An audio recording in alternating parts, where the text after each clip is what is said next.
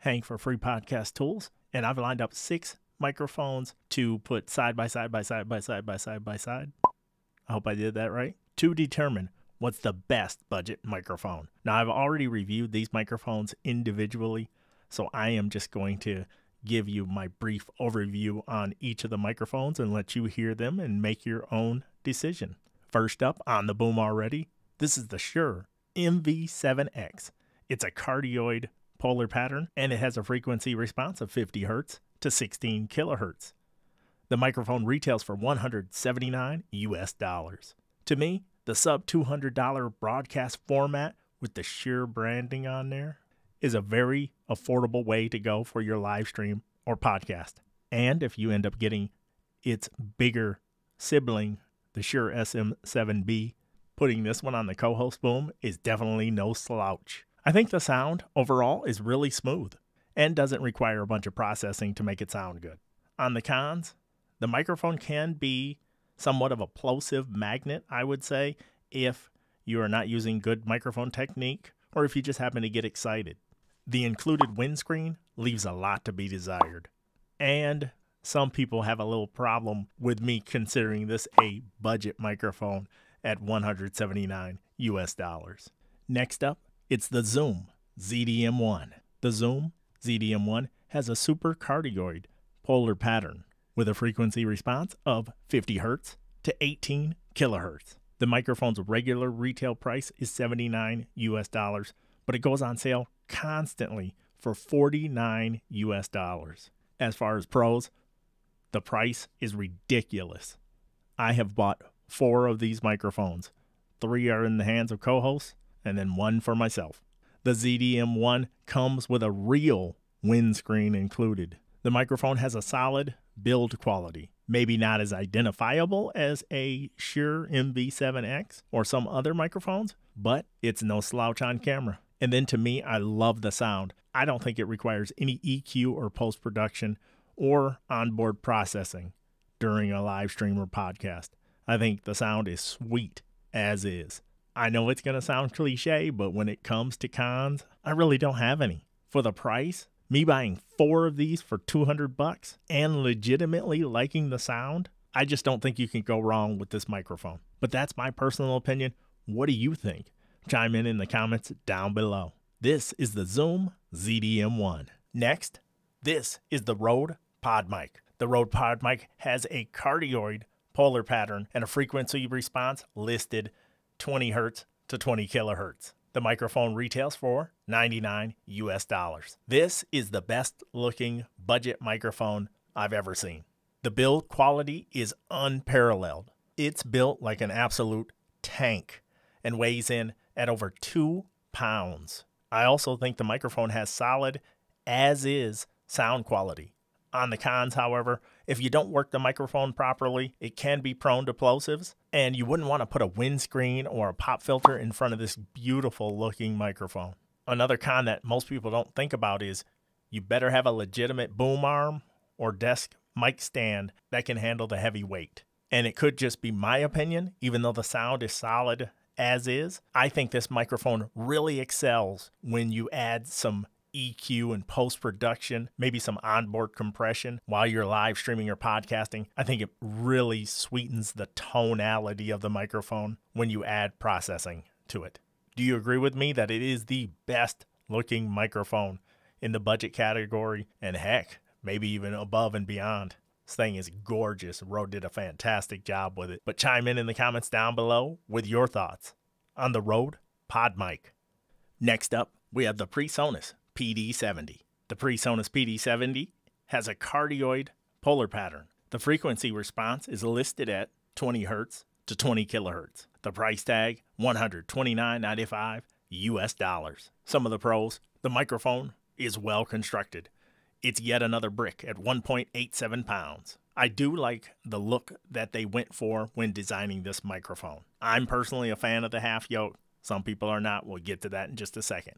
There's also an urban legend out there that says this microphone uses the same capsule as the Rode Procaster, which is about a $230 microphone. Whether that's true or not, I have no idea. And I've heard this microphone sound fantastic on other people's voices. Con-wise, On my particular voice, I think there's a little bit of a shrillness, a little bit of sibilance that I don't get from some of the other microphones that I've put on the boom. In my situation, this microphone most certainly benefits from onboard processing like de-essing. And for me, that's a con. That's another step I have to take where I would prefer to just have whatever the natural sound is. And depending on how your setup is oriented, if I had it on this side, the half yoke and knob would be facing me. And online, I've heard some people complain about that it's not a full yoke or you can't change the side of the half yoke. To me, it doesn't seem like that big of a deal, but just putting that out there. As always, how do you like the sound? Where do you rank it compared to the other microphones I've had on the boom already? This is the PreSonus PD70. Now I'm on the Tascam TM70. This microphone has a super cardioid polar pattern and a frequency response listed at 30 Hz to 20 kilohertz. The microphone initially retailed for $99 US, but now I'm seeing it everywhere for $79 US. Couple pluses that I have for this microphone. I think that it has a unique sound. I really struggle to try to find the words to explain to people what I think this microphone sounds like. I can't recall listening to a dynamic microphone that has ever really sounded in this particular way. And I hope that translates through YouTube's compression to where you kind of get that sense of, yeah, that's a different sound. To me, it sounds different than any dynamic microphone that I've used. I'm not saying the sound is totally good, but I'm not saying it's bad at all. And the only other real plus I have for this microphone is that it comes with this shock mount included. I had to reduce the gain way down from all the other microphones that I've used in this test. So this thing requires very little gain in order to get it to a good high level. On the cons though, the build quality and this thin design leaves a lot to be desired for me. I did this in the review video where I hold up the SM58, and this microphone is really not that much bigger than the Stage microphone by Shure. To me, that's a turnoff. I'd rather have a bigger, better build, but it looks like they got a microphone body from one of the cheaper manufacturers, and it's just not up to snuff. And to me, price-wise, even at $79, still too high for me. In my opinion, this should be a $50 microphone max. And also, I really wouldn't put this on anybody's radar. That's just my opinion. Chime in the comments down below if you've had a better experience with the Tascam TM70. If you're getting value from this video, please subscribe to the channel.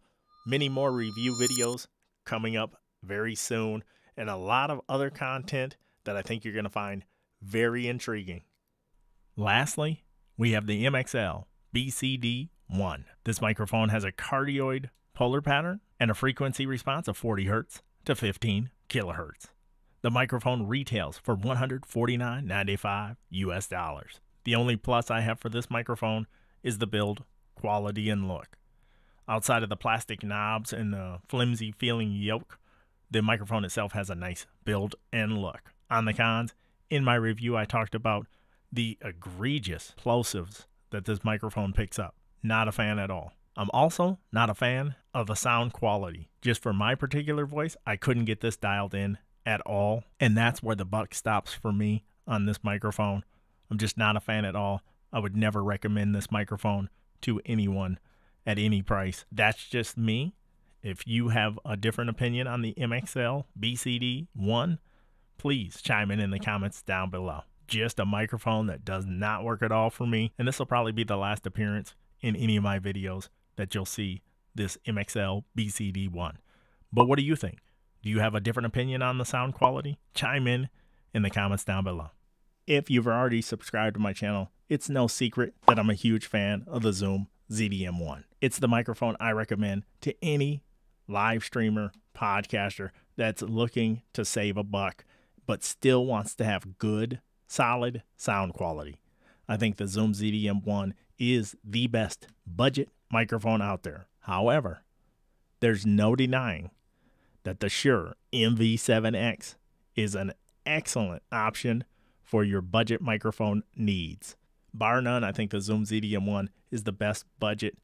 I could definitely see going with the Shure MV7X. While those two duke it out for first, vying for third for me would be the Rode Pod mic. Just the build quality, the style is just amazing. I've seen YouTubers with millions of subscribers talking into these babies. They look and sound the part as well. Those would be my top 3 microphones. Are you going for the look? Are you going for the budget? Are you going for brand recognition? Obviously, that choice is up to you. But to me, the Zoom ZDM1 is the best budget microphone currently. Videos I have coming up, you've heard of super chats for YouTube. Well, I have something even cooler for podcasting. Should you record in WAV or MP3? And coming very soon, my long-awaited review of the A10 Mic Live.